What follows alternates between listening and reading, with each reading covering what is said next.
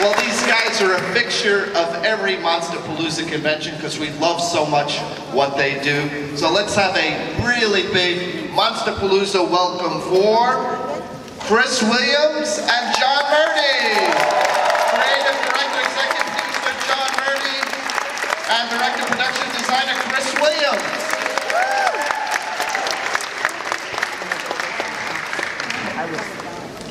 What time is it? Good afternoon. How's everybody doing? Hey, hey, hey. Thanks for coming out. I'm John Murdy. I'm Creative Director, Executive Producer of Halloween Horror Nights.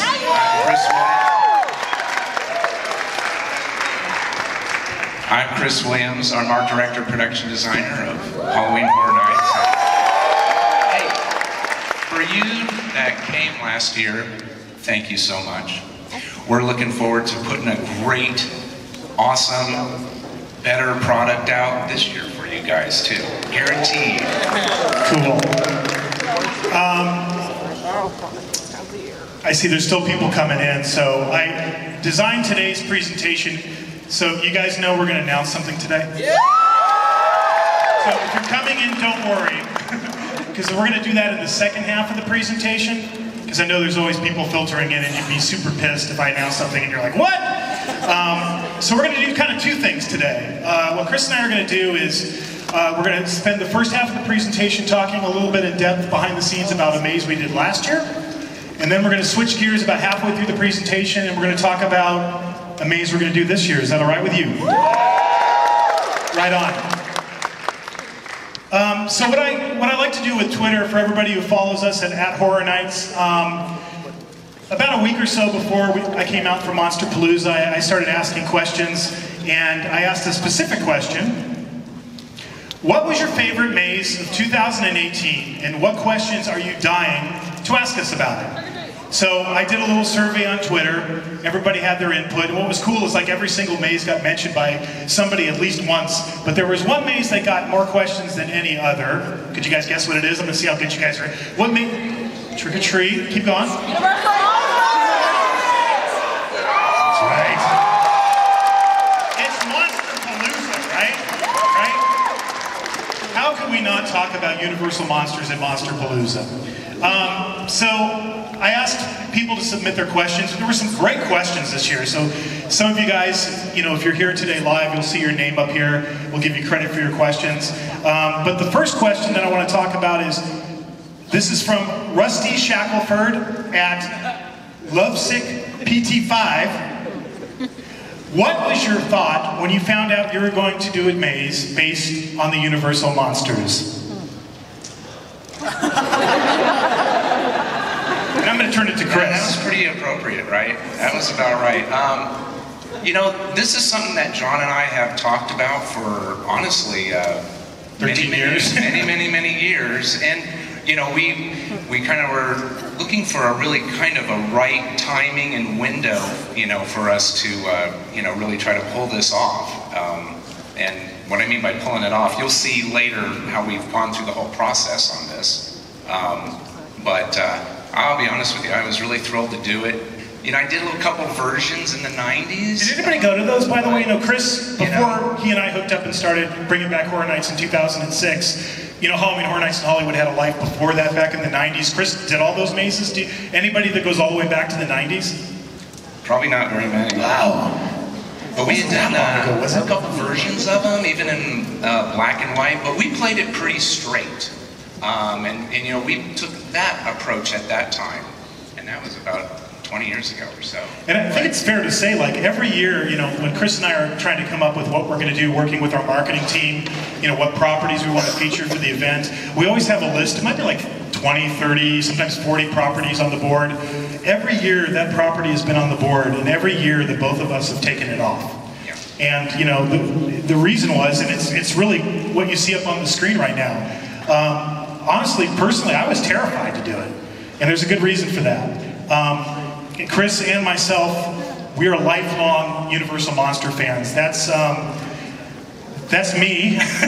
That's my 4th birthday with the Aurora Monster model of, you know, the Wolf Man sitting next to me. The picture you see with that rather odd-dressed Wolfman that looks a lot more like I was a teenage werewolf than the Universal Wolfman, is that's taken at Universal Studios in Hollywood in 1972. And that's me going, I love you, I love you. I love how he's holding his paw. I love that. Can you imagine the poor actor who played him? I was like following him around the whole day. So, Wolfman, hey Wolfman, you know, and he was just like, kid, leave me alone. But you know, we started out lifelong fans of this property. So you have all of that baggage. You know, also, you know, I think some of you guys know I have like one of the biggest collections of memorabilia from these films, like toys and stuff. In my house, I have a monster room in the attic of my house here in California. And my kids are also Monster fans. They've grown up in the Monster. That's my daughter Izzy when she was just a little baby. The first word, you know, she ever said, I think it was like mommy or daddy, and then the next one was Phantom, and then the next one, not kidding, was Frankie and Wolfie, and she knew all of the names of the Universal monsters, and they've literally grown up with the monsters, and they're critics. You know, they watch the YouTube videos of the mazes every year that Chris and I design, and they're very critical, so I had to live up to that too. When I left California, because I live in Ireland now, to come and build this maze with Chris, I left them this note, and this is like the promise I made, you know, that Daddy has to go build a home for the Universal monsters. And I'll tell you a true story. My wife literally, when I said, hey, I'm thinking about doing the Universal monsters, she said, don't do it. And I said, why? And she goes, it's going to break your heart. Because you love this more than anything else in this world. This is your favorite thing. And if it's not a success, it's going to break your heart. So you shouldn't do it. And then Chris and I looked at each other and we said... I felt like that too, in a sense. Yeah. Because, you know, we would put it on a list and, you know, and essentially, you know, we're running a risk. You know, this is our own property. We want this to really be the best one and really sing and knock it out of the park. I think we did that, but, you know, we did run a risk in our mind, like a creative risk, you know. And it kind of flows into the next question that was asked on Twitter by Christopher Ripley. When redesigning possibly Universal's most iconic characters, did you have any trepidation? And were you or Universal more protective of these characters' design than perhaps any other Universal character?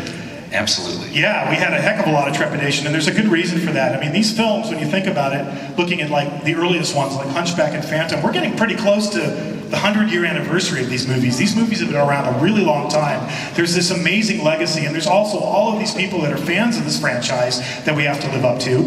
And then, you know, these gentlemen. Do you guys know who these gentlemen are? Can you recognize them? Yell them out if you can. Yeah, in the middle, that's Jack Pierce. He was Universal's makeup artist that designed all of the classic monster characters. And you know, if you know anything about classic horror, most of these people, the end of their life was not happy. You know, all of these characters, and not only the actors for the most part that portrayed them, but the people who made these movies, you know, they didn't get the recognition. They didn't have Monsterpalooza back in the 1930s. Jack Pierce ended his career doing Mr. Ed, the television show about the talking horse. That's what he ended up doing. That was his last gig in Hollywood. The gentleman standing next to the stand-in for Frankenstein, that's director James Whale. James Whale directed Frankenstein, Bride of Frankenstein, The Invisible Man. He ended his life by committing suicide in his swimming pool in Hollywood. You know, that's what I mean. These guys, there's like this huge legacy of these people that never got the credit when they were alive, that deserve the credit. And then the last person is Carl Laemmle Jr. He was the son of Carl Laemmle, who founded Universal Studios. And he's the guy who produced all of these movies. And when Universal lost control of the studio back in the 30s, when the Laemmles no longer were in charge of it, that was it for him. He never made another movie for the rest of his life. He lived into the 1970s. He was pretty much a recluse. So we felt this great, you know, kind of burden to pay homage not only to the great performers that were in these movies, the great legacy of these movies, but the people who made them. And then you have to talk about Universal, you know, and going back as early as, you know, when the studio tour started in the mid-60s, Frankenstein was always like the mascot of Universal. Do you guys remember that? If anybody who's like my age coming to Universal? Okay, let's see how well you remember this, because I brought some good pictures with me. Do you remember this? Frankenstein Jr. He was the unofficial mascot of the studio back in the early 1970s. And, you know, and this is where things start to get weird. Because these movies in the 20s and 30s and 40s, when people first saw Frankenstein, they went running, screaming from the theaters, right? But by the time you get around to like this, I found this picture in our archive. Check it out. Frankenstein, 2 goats, and the bird from Beretta. Nothing says Christmas like Frankenstein, 2 goats, and the bird from Beretta. This was an advertisement that Universal did in the 70s for Christmas. You know, now we do this big, huge Christmas event every year, but that was it back in the 70s.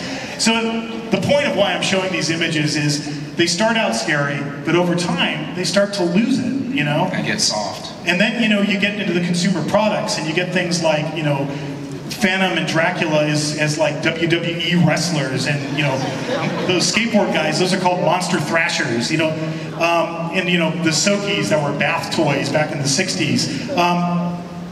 After a long period of time, they no longer had the power to scare people, and that's what Chris and I really had to do. So the next question is, how much of a challenge was it to take the classic monsters and make them scary for an audience that is jaded when it comes to old style horror? And this is from Christian Balder. And that, in essence, I mean, right? Yes, there it is.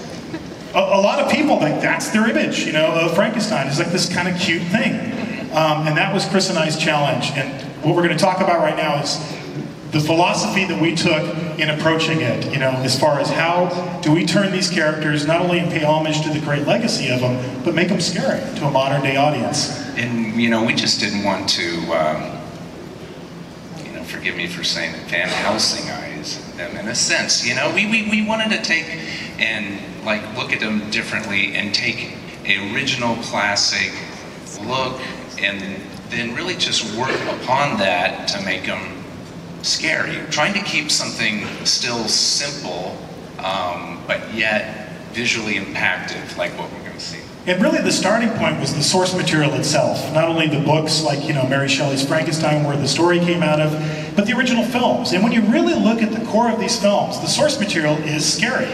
I mean, what is Frankenstein? He's, you know, like the pictures you see on the screen right now. Dr. Frankenstein, you know, went and dug up all these bodies, these criminals that were executed, took them back to the lab, stitched them together, jolted them to life with electricity, and threw them into the world. You know, that's the source material of Frankenstein. And when you look at certain scenes, like this scene to me is probably scarier than any scene in any horror movie. Do you know what I'm talking about? Yeah. This is Maria, the little girl who's throwing flowers, you know, throwing daisies in the lake, and the monster comes along, and he plays a game with her, and they run out of flowers, and then he picks her up and hucks her in the lake, and then the next thing you see is the dad carrying her drowned body. I mean, that's child murder.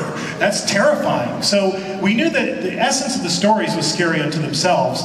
The question was, how are we going to take that essence and then tease out things that were inherent to the characters, but that would be scary for a modern day audience? And this is a good example.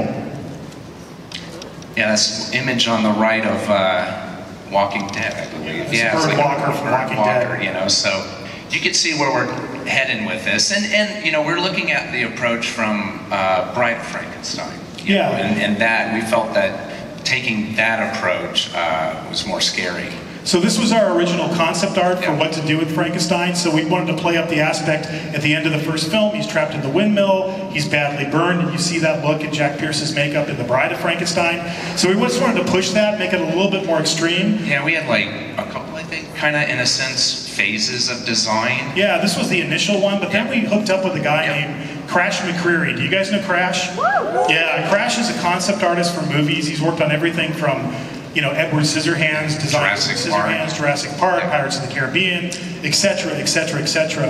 And Crash came on board to work with us on this key art, but also to help us flesh out the design of some of these characters. So Crash kind of added this little twist to Frankenstein and showed those weird exposed teeth. Yeah, it's almost as though he had like a broken jaw, in a sense, or something. And then this is kind of our third design approach, or third phase, in a sense, where we're taking the imagery and turning it into 3D. So this is through McGee Effects. And you can visit Patrick. He's here today at Monsterpalooza. Pat McGee. McGee Effects is our primary makeup artist that sculpts all of these characters for us. This is their sculpt for Frankenstein's monster. Yeah, so you can see we're trying to get like a kind of a broken jaw, as well as kind of a dead eye in there as well, and a really burnt to the extreme so much that we've got like exposed skull. But at the point where you could see where the doctor had worked on that skull and had separated that at one point and put it back together and banded it up. So we did that across the board with all of the characters. All of them went through this filter, this design philosophy of start with the original, take what's iconic about the characters to begin with, try not to lose that, and then tease out the more horrific elements of the story. So this question, what monster were you most excited to bring to life and why? This is from Sincerely Sydney. And actually, Chris and I both added what our favorites were to design, so I'm going to let Chris start with this one. Yeah, this one, you know, I felt the characters had such a great look, and the direction that we were heading with them. It was really difficult for me to choose one, but, you know, I really kind of thought long and hard, and I kind of felt that our take and spin on the Dracula's Bride was really a good approach, and what I felt was probably, you know, my favorite. And this is from the 1931, you know, original film Dracula. So you can see if we just did this at Horror Nights, I don't think it would have scared anybody. So what we always do, Chris and I, is we do a lot of visual research. We pull a lot of images to inspire us. And these were two images that we used to inspire the design for the Dracula's Bride. Yeah, we were really trying to get like the one on the right. We're trying to get like showing veins, more of a translucent skin quality to them, in a sense. You know, we're trying to get that, you know, that feeling of, you know, look, Dracula, vampire lore, blood is such a big deal. You know, we're trying to get that image, that look through the mask, in a sense, and with that picture from Carrie, you know, covered in blood. I mean, that says it to me that these vampire brides would just be constantly feasting.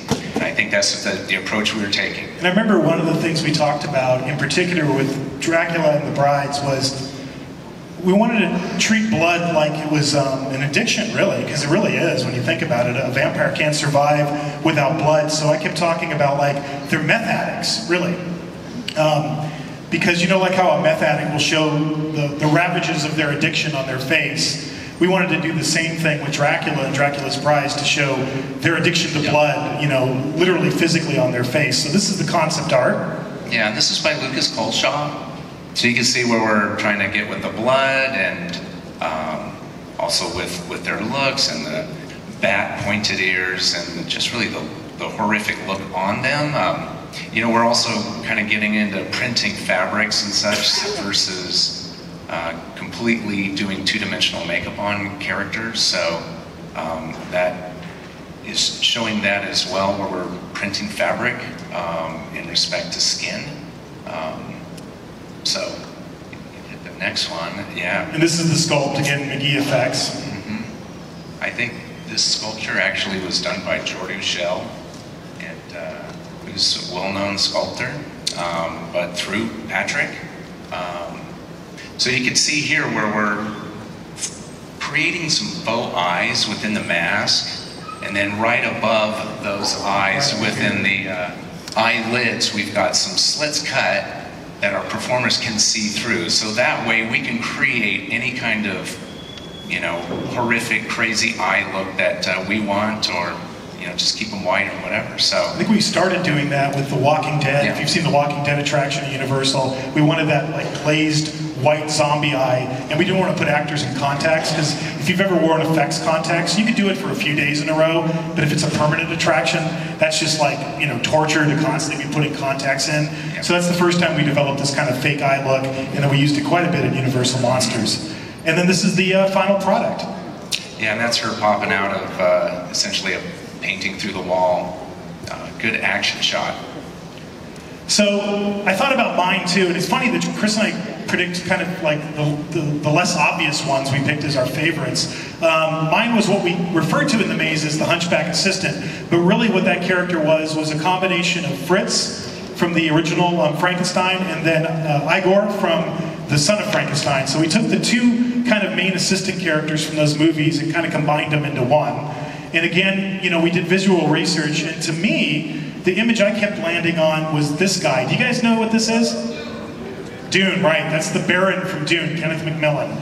And the reason I liked this particular image, besides the fact that it's disgusting, is I thought the character should be physically repellent. The character has physical deformities, obviously being a hunchback, but I thought he needed an extra layer of you know, something that was just flat out wrong and bad about his face. So I just came across this image of Kenneth McMillan from Dune, and I really liked the idea of these boils and pus.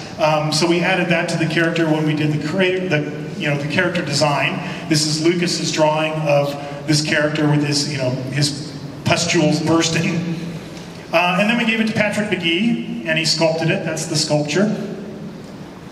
And then this is the final look. And again, this time we used just one big fake eye that the actor's looking through a tiny little slit just above him, just underneath the eyebrow. Next question, what was it like to work with Slash during the audio mixing process? Could you explain the steps you went through in order to achieve what you did? And the question comes to us from Theme Park Direct. How did you guys like Slash's score for Universal Monsters?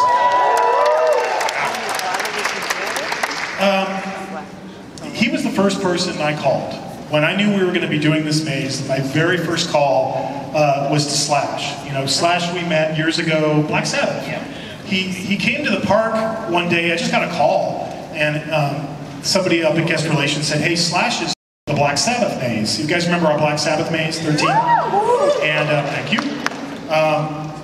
And so I went up to the park, and he brought his Slash has two sons, and at that time they were right on the edge of whether they could handle Horror Nights or not. And this particular night, it was too much. They had just come in the main park. They didn't get more than a few steps in and saw what was going on, and the kids were a little bit freaked out. So I went up and talked to him. I said, "Hey, I've never met you. Nice to meet you. Here, why don't you come back and I'll take you around. I'll show you the event." So I took him through Black Sabbath that year. We came out through the maze. Once we got to the other side, he just turned around and said, "I want to do this. How do I do this?" And I was like, "I don't think we're going to do a Guns N' Roses maze." I was like thinking, what are we going to do? And he's like, I just want to be involved in some way. And I was like, thought about it. And then the next year we did Clowns, 3D, an original maze that Chris and I did. And I asked him to do the music. So he did the music for that. And then, we've seen him at the event every year. He comes and hang out and catch up. And then this year I was just like, would you be interested in doing Universal Monsters? And the reason is, that's an image of, he and I were working in the studio. That's his studio. When you walk into Slash's recording studio, the first thing you see is a giant framed picture of Bride of Frankenstein. Because he's exactly like us. He grew up loving the Universal Monster characters. So I know the question was asking, what was the detailed process we went through? It was actually really simple.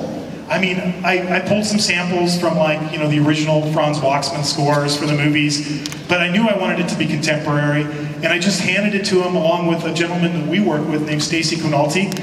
Stacy does all of our sound design for Horror Nights, oversees all of that. And Stacy's also was in a band for years called Carbon 9, I believe. Yes. Industrial kind of 9 Inch Nails type band here in LA.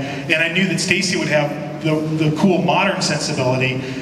So I paired Stacy and Slash together, had just talked to him about what I was thinking, and I turned him loose. And, Slash wrote, I think, 19 pieces of music for Universal Monsters. And if you guys don't know this, we did release it. It's an album. You can actually get it. You can get it on Spotify. There's all kinds of places you can get it online. But we took like 5 of the tracks from Universal Monsters, and it's on that album. And as a bonus track, we did the music he wrote for Clowns 3D called Sweet Licks. And you can get that as well. All right, what maze in all the years, my favorite maze in all the years I've attended HHN has to be Universal Monsters. What was your favorite scene and why? All right, Chris, this is yours. I really dug the lab sequence, and with the effects, we were kind of like breaking into new looks and new effects, and really tying into LED, and we're also utilizing some equipment that essentially tied in RGB lights and foggers and like force fog, and so I hope when you went through that sequence in the lab, you were able to see the lab essentially, taken down and starting to fire up and blow up. Because every time I walked through, when I saw Frankenstein's monster, I'm pulling my arm down, like hey, Mr. Trucker, honk your horn for him to pull the lever, so I can make sure obviously the sequence is working, but also that I can enjoy it too, actually. So it was a whole programmed audio lighting sequence. So when Frankenstein pulled the switch, just like in Bride of Frankenstein, it triggered the audio saying, "We belong dead." And then it caused all of the equipment in the lab to start chasing and doing all these effects. And it also, there's a special kind of fog machine / intelligent light fixture called a Maniac. And when you fire it off, it looks like an explosion. So all of that was tied together. The research images, aside from the old Kenneth Strickfaden effects from the original Frankenstein film, that bizarre mess of wire, that's like, I think that's Calcutta in India. That's how they do, like, you know, that's how they hook up your cable. So we pulled these images and we thought, oh, it should look like a mess, because if a mad scientist was trying to make the lab, it wouldn't be neat and tidy. So we used that as inspiration. This is just one of the elevations from Chris's drawing package that shows the plan. I think the windows were like a key thing you keyed off of. Yeah, you know, we were trying to capture that specific look at the time. I think it was Dadaism, I think, in Germany at that time. Yeah, a lot of it was, Dali, Dadaism. Yeah, so you can see kind of that specific look, you know. So we were trying to capture that and really trying to bring it back to a classic feel, so you can feel like you're right in the midst of that lab. And then, of course, there was the bride herself, which is a special effects illusion. You can describe how they did this one. One of our table gags that you guys have experienced before, and you know, this is really kind of how really detailed our props team gets, you know, because we fabricated this table, and essentially the body parts on that, you know, were exactly like our drawing. This is another like Lucas Colshaw drawing, but you know, what we're really trying to do, and what John and I try to do, is through our design phase, really communicate exactly what we're trying to get out in the field. So honestly, there's less questions. It's exactly, we want that. And the idea behind this was that Dr. Frankenstein was in a hurry, and he didn't quite finish the bride. So that's why you see her in this state where she's partially assembled. And then that's the final product. That's a picture of the actual maze when you're going through. The scene I picked was actually a scene we called the banquet room. It was also called the blood feast. And this is where the vampire brides that Chris talked about earlier, this is where they existed. This is all visual research I pulled for Chris to inspire the design of the sequence. We thought that if there was a manor house, like like Frankenstein's castle, that there's always a grand banquet hall. So I pulled images of old castles. Luckily, like I said, I live in Ireland now, so I just go around all the time with my cell phone taking pictures and sending them to Chris, because there's all kinds of stuff like that all over the place. I also really like the idea of these windows and the bats flying outside, and just like a crazy Manson level of blood. This is Chris's original elevation and ground plan for that scene. They had a lot of vacuform panels. I think I'm right about that, right?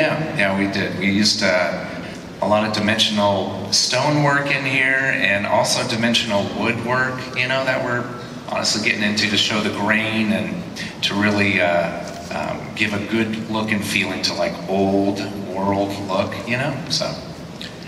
And this is the final product. Outside those two windows were big, large video displays. So we had kind of a blood red sky that was a bit inspired by like Bram Stoker's Dracula that Francis Ford Coppola did. As you saw bats flying out the windows.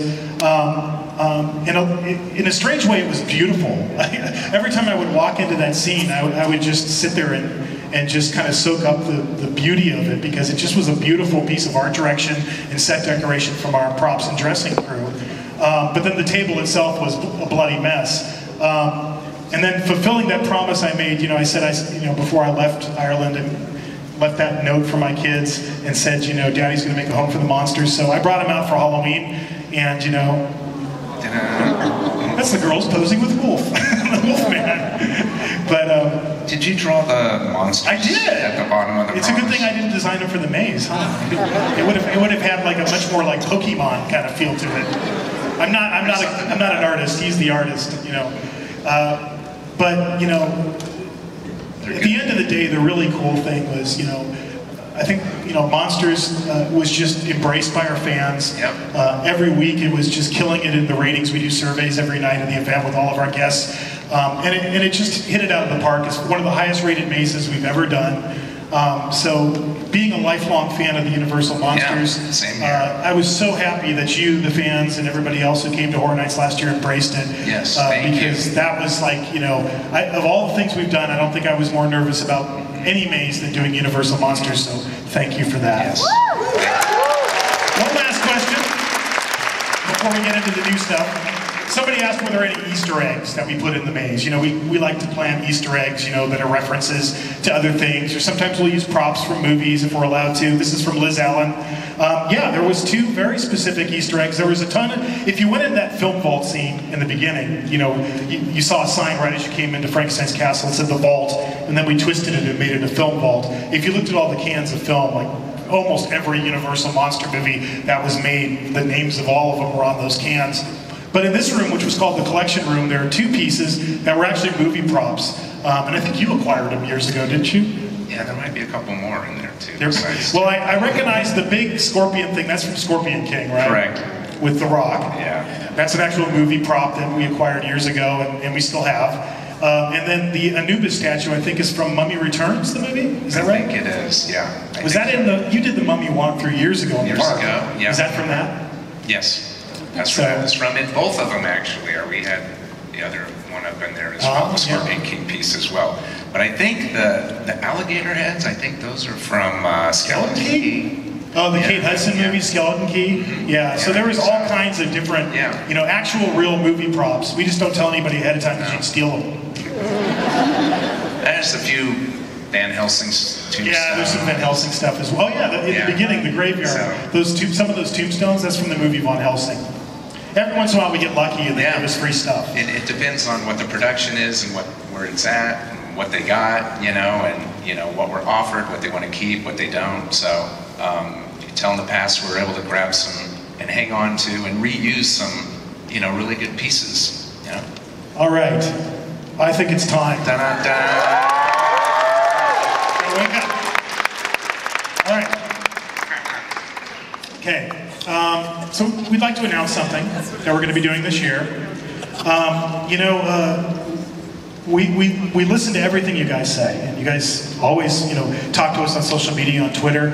And one thing that people have asked a lot about that we just haven't frankly done a lot of, we used to do it in the past, but we haven't done it a lot recently, is original mazes. We don't do a lot of that.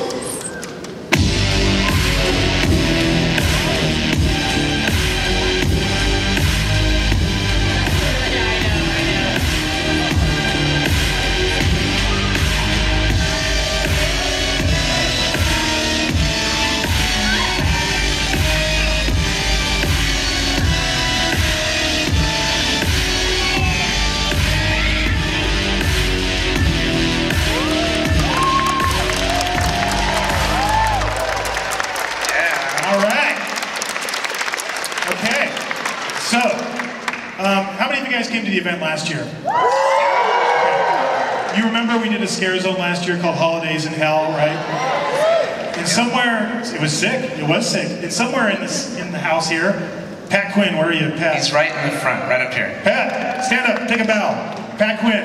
Pat Quinn works with Chris and I, has for years on Halloween Horror Nights. This was Pat's idea. Pat came to us, he pitched this idea last year. Pat does all of our scare zones with Chris and I, and does a lot of the park decor you see in the park every single year. If you like the way the park looks, if you like the scare zones, the credit belongs to Pat. And he kind of thinks differently than Chris and I, but you know, he came and pitched this idea, and immediately I was like, oh yeah, that's a great idea, Pat.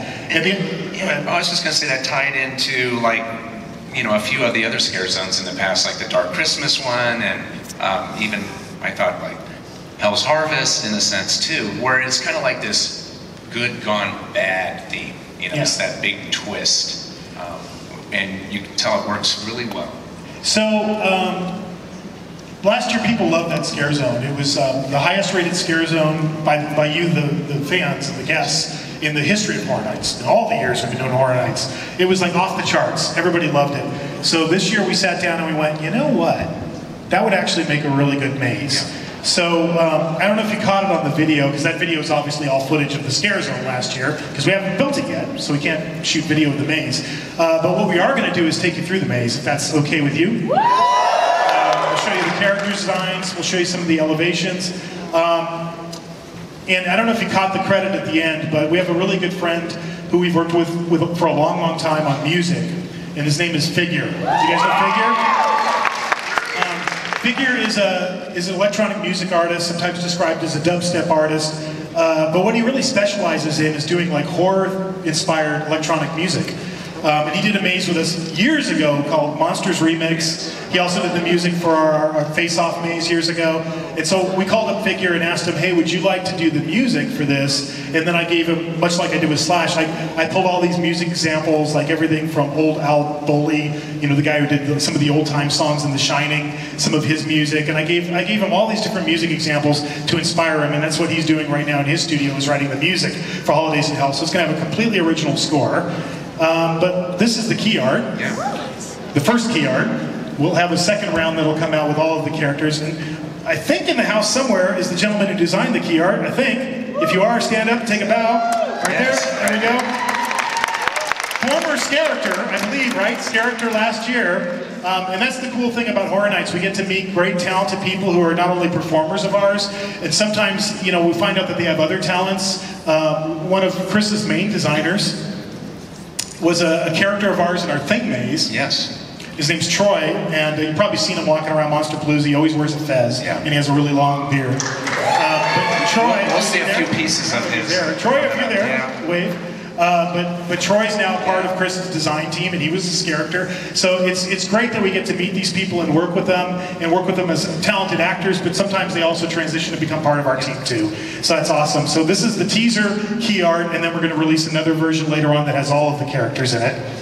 But let's walk you through it. So again, this was the Scare Zone last year. This is Pat Quinn's lineup of characters that we featured in the Scare Zone. But for the maze, where Chris and I really started, and we brought Pat in on this one, so Pat played a big role in designing this maze with us as well. And Pat's really good at finding weird, messed up stuff. And one of the first things Pat brought us is he's like, look at these postcards. And some of them go back to like Victorian times. But have you guys ever done this? Have you ever looked up like old greeting cards and postcards? They're I can't say it because I'm going to say something I shouldn't say. Thank you. They're twisted. They're just messed up. Like, I don't know what people were doing in Victorian times, but they certainly weren't raising children. You know, that they were traumatizing their children. And I'll show you plenty of examples. So we basically, the leaping off point for every one of these scenes was some kind of a postcard. And we're going to use that as a reoccurring element throughout the maze. In fact, the facade is going to be a postcard. It's going to be this big New Year's postcard, and I think I brought it with me, at least the one that inspired it. There it is. Yeah, that's the inspiration. That's something completely different than what you guys have seen us usually do. Usually our facades are not graphic pieces, so this is a little bit different. It'll be really cool. And we're going to, you know, embrace the idea of New Year's Eve, so it's going to be the countdown, you know, 10, 9, 8, 7, and then when it's Happy New Year, everything kind of goes bad with the postcard, and it takes on a creepy, scary effect. But some of the characters, forgot about the visual research. So we did a ton of visual research on this, and I'll just explain, you know, some of the images and how they relate to them. Of course, Father Time and Baby New Year, those are going to be characters. I'll show you those in a second. There's something about the 1920s that is just creepy to me, and I think it's probably because of the movie The Shining. You know, that old music, just New Year's Eve celebrations in the 20s always spook me out. I also like the flapper girl in the giant champagne glass, and then Chris designed this. This is actually going to be an element you see when you go into the maze. It's going to bubble, and there's going to be, you know, it's going to be like the Lawrence Welk show. There's going to be bubbles everywhere. Yes, it will. We also like the idea of like the New Year's baby. There's always like in small towns, they'd always go, you know, they'd announce who the New Year's baby was, the first baby born after midnight. We also like the idea of doing a nursery. That's Chernobyl, by the way. If you look at that image at the bottom, that's what the nursery in Chernobyl looks like now. And if you look at a lot of old children's art, like Mother Goose, it's jacked up, it's messed up. So we wanted to bring that into it as well. These are all just images we pulled. Of course, the Father Time Still Walking character we had last year, that's the concept art for him. That's the final design. He's going to be part of this. But we're also going to have Party Revelers. And this is very kind of Shining. This is kind of a little bit inspired by the Gold Room and The Shining. This is two of the characters Lucas designed. a new character. Yeah, she'll be inside the nursery. Yeah, so we're going to take you into a nursery where Baby New Year is born, but it's going to be like a Chernobyl nursery that's been abandoned. There's going to be all this creepy kids art that's peeling off the walls, like old paintings. And then the wet nurse, or the nightmare nurse, is going to be this lady. That's a new character. And then we had to have Baby New Year, and you know, we were trying to figure out how to do this, and the research that I did, that I sent to Chris, and he probably thought I was crazy, but there's a musical that has this song called Triplets. It's an old MGM musical, and it was Fred Astaire. Have you ever seen it, where they're like little babies and they're like kicking their legs? Yeah. And it's a gag. It's like, you know, they're really down on their knees. So we decided to do Baby New Year. Yeah, no, I didn't. When he sent that to me, I didn't think he was crazy, because I kind of had along the same thoughts in line. You know, I think Shrek and Lord Farquaad on the Broadway musical. On Broadway, I think the guy's basically on his knees, you know, in a sense. So we were kind of trying to take that idea, and I've seen videos of that, but essentially put him on his back, as you can see, is like Baby New Year, and then work in like a magic illusion gag. So our Baby New Year has a really kind of weird shape to him. It has really long arms, like long monkey arms. Yeah, and a big head, but then a little body and little feet, little legs. So when Baby New Year is in the bassinet, it should look really great in the wild. It should look really great. I was just thinking about, like, when we go backstage. I don't want to run into this guy backstage walking around like this. It's just going to be messed up. Yes. And then, of course, we're going to take you into Valentine's Day. If you look at old Valentine's Day greeting cards and postcards or Valentine's cards, they're all violent. I don't know why. It's like, I'm going to cut your heart out for Valentine's Day. And we found all these old creepy postcards. So, you know, there's going to be, we're going to use the postcards to, like, introduce each scene. And then, of course, this is the visual research we did. Tunnel of Love, sweethearts, candies, trashy, tacky negligees that boyfriends buy their girlfriends for Valentine's Day and think they're actually buying them a gift, but it's really for them. Cheesy prom, like, you know, bad, like, yes, you know, prom attire. Laugh-in, like the idea of the doors that open up, was another idea we had. And then the weird statue you see in the Catholic Church, that's Saint Sebastian. He's always the saint you see with all the arrows in him. So we kind of took all of that and mixed it together. The idea for this is we're taking you into a tunnel of love, like an old carny tunnel of love. This is our Cupid character from last year.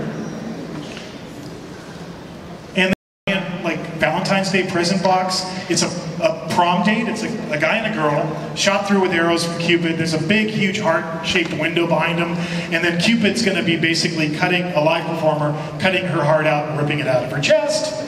Yeah, it's a little vignette, essentially, of like kind of our own version of one of these postcards in 3 dimensions, basically, in a sense, you know.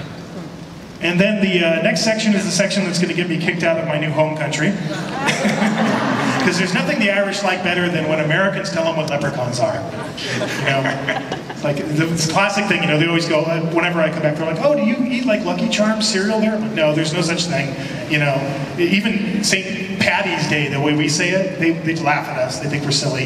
It's Paddy with a D. But this is, of course, the leprechaun, the pot of gold, and we thought, well, how can we take that idea and make it scary? So this is the visual research. That weird cave thing you see, that's something you see all over Ireland. They're called fairy caves, and that's illustrations of fairies you see. But fairies are kind of semi-evil characters in Ireland. They're not nice. They're like tricksters, and they do evil things. The image you see it tonight, you know, you're going to start watching Game of Thrones again, right? That's from Game of Thrones. Remember when they poured the molten gold over the guy's head to kill him? Yeah. We thought that was cool. It's gold. The houses you see are stuff that I see all the time in the Irish countryside. You just drive around and find these houses everywhere. They never tear anything down. And there's old, ruined, 200-year-old farmhouses that have like live trees growing in the middle of them. And I sent that to you. I remember taking pictures and going, Chris, check this out.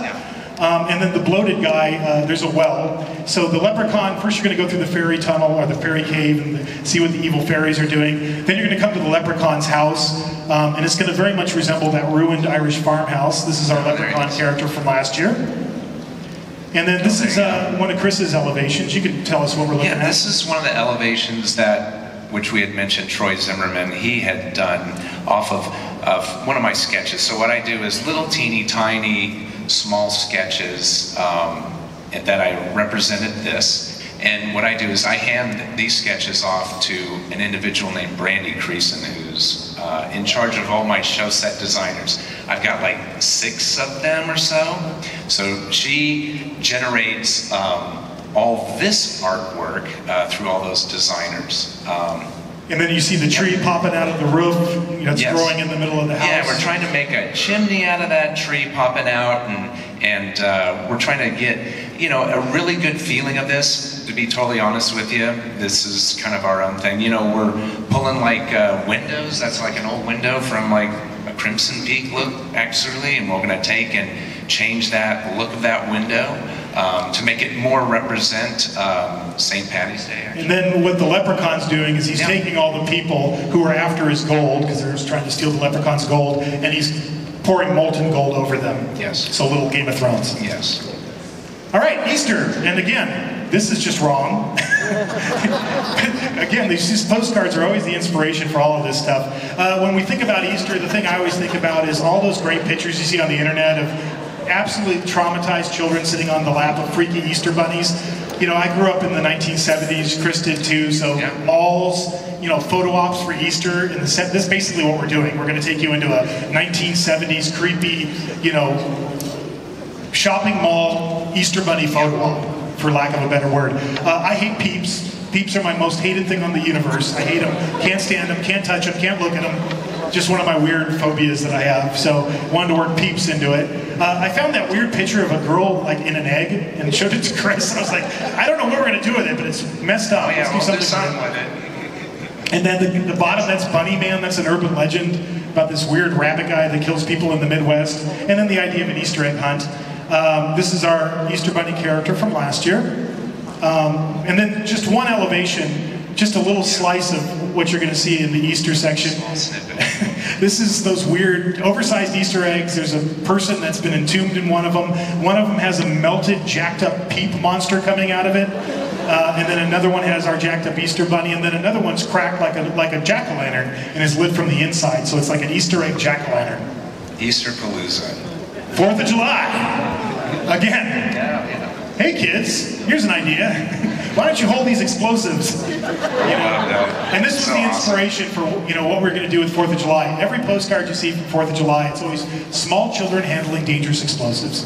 So there's got to be, you know, a comeuppance for that. Visual research, roadside, middle of nowhere fireworks stands that we all grew up with. Yes. Creepy, seedy. I love the one that says smoke shop fireworks. It's a recipe for disaster. And all those old great brands like Black Cat. So we want to take you to a creepy roadside, very patriotic themed fireworks stand that is also like selling cigarettes. So, you know, it's exploding because people are smoking inside it. And so all the fireworks are going off. It's a big visual effects sequence. There's our Uncle Sam character. He's going to be one of the main characters in it. But also we have the fireworks kid, and that's his set piece. So it's all of this exploded, burned, charred fireworks with smoke effects and the smell of the, you know, all the scent effects we do for Horror Nights. And then Chris, this was a Chris Williams one. So that's him blown onto all these boxes of fireworks and such, and so that's our firework kit. That's what I imagined some of my buddies. Where I grew up in Northern California, we used to play around with all kinds of dangerous fireworks. Yeah, wave firecrackers and beyond and 80, all that kind of stuff, and that was pretty relevant up there at that time in the 80s and the 70s. I had a guy on our block, an adult, who stuck an M80 in a metal letterbox. Went, hey kids, check this out, and it was like shrapnel. Yeah. You know, literally, it rained shrapnel down on the entire neighborhood. So that's our fireworks kid. Thanksgiving. When you think about Thanksgiving, if you were a turkey, would you like Thanksgiving? No. It's like, you know, the year when all of your brethren are massacred, year after year after year. And I love this postcard of the kid with the dead turkey, like, hey, check it out. The main inspiration was Norman Rockwell's painting, you know, the classic Thanksgiving painting. And we wanted to make like a 1950s Thanksgiving classic Americana, you know, dinner in an American home. And then there's our turkey character. So basically the turkeys have turned the tables on the humans. They busted in the house and they're murdering everybody with the all of the implements you would find on the table. So people drowned in Jello molds, and serving forks impaled on them, and meat thermometers. So it's just a bloody massacre. That's just an example of one page of the drawing package with the ground plan and Chris's scenic elevations of the 1950s, Norman Rockwell house. And then last but not least, because I know we got to wrap it up soon, thank you, Perry, Christmas. So the maze ends with Christmas, and again, the postcards. If you get anything creepier than that, there's like Peeping Tom Santa staring at children. Now he's putting a child in a sack, and then he's calling, "Hello, children." Now he's calling their mom. It's just wrong. Yes, right. So what we decided for Christmas is we're going to take you to a Christmas tree lot. I don't know why, but I grew up with all those horrible flocked Christmas trees. Like in the 70s, they were all like that horrible white flocking stuff that got everywhere. So if you imagine going to one like Santa's Christmas tree lot, except they're covered in blood. And all of the Christmas trees are adorned with like intestines instead of garland, little children's fingers instead of ornaments. That weird, Christmas tree dude inspired a character that, we're going to save that one. Yes. Let's not tell anybody about that. You'll see that down the line. But of course where you're going to end up is Santa. And we noticed something. If you just rearrange the letters of the word Santa, you get Satan! So Santa Satan. And he's going to be the final scene in the maze. But it doesn't end there. Because we also have a scare zone that connects to this maze. This is going to be in our Parisian courtyard location where Universal Monsters was last year. So there's a whole Christmas in Hell themed scare zone. I know we're running close on time, so I'm going to go through it really quick. These are just some of the characters you're going to see. Mrs. Santa Claus, along with Satan Claus. We're bringing back some characters we did for Dark Christmas. So these are a couple of our evil elves from Dark Christmas, along with Jack Frost. And this is a new one. I love this one, the Winter Witch. And then I love this one too. Nutcracker Stillwalker. That's great. That's my favorite. I think that one's going to be really fun. Yeah. And then it all kind of comes full circle, and it wraps up with Baby New Year. He's the end of it. So that's Holidays in Hell. Dig it? All right. In my hand, I have this lovely commemorative souvenir voucher, good for 2 front-of-line tickets to Halloween Horror Nights 2019, and bonus, an exclusive behind-the-scenes maze tour with the creators of Halloween Horror Nights. Who wants to win that? All right. If you guys follow me on Twitter, I did a really evil thing this year. I tweeted hints about the maze, but I released it on April 1st. So I'm sure a whole bunch of you thought that was an April Fool's Day joke. It wasn't. It was real. I was trying to key you guys in on what the code name of the maze was, and I'm going to reveal what that was. The code name for Holidays in Hell is Madonna. Why? Because Madonna's first hit was called Holiday. There are 2 punk bands that also have the word holiday in the title of one of their most famous songs, and I'm going to give you a hint. These are old school punk bands, so like our generation. I'm going to make sure I don't screw this up. Like 70s into early 80s punk bands. So I just want, and we're going to, as soon as I say this, you're going to raise your hands. I'm going to pick one person, and if you get it wrong, I'm going to tear that up and you get nothing. Okay? No. It's the way it works, kids. I want you to name one of the 2 punk bands or the song, either one. All right, the first hand I saw go up. Holiday in Cambodia, Dead Kennedys, come on up. Congratulations! I would have also accepted Holidays in the Sun by the Sex Pistols. There you go. That has the information on there. You email, our team will put it together. You get 2 free front-of-line tickets to Halloween Horror Nights, and you get an exclusive behind-the-scenes maze tour. Thank you, man. We'll be seeing you later on in the season. Give it up for him! All right. And I know we're out of time, so we got to get going. Chris and I are going to be hanging out front if you guys want to say hi later. Seriously, thank you guys for coming to Halloween Horror Nights. Thank you, thank you. We appreciate it. A whole lot more to come. A lot of exciting mazes to be announced. Stay tuned.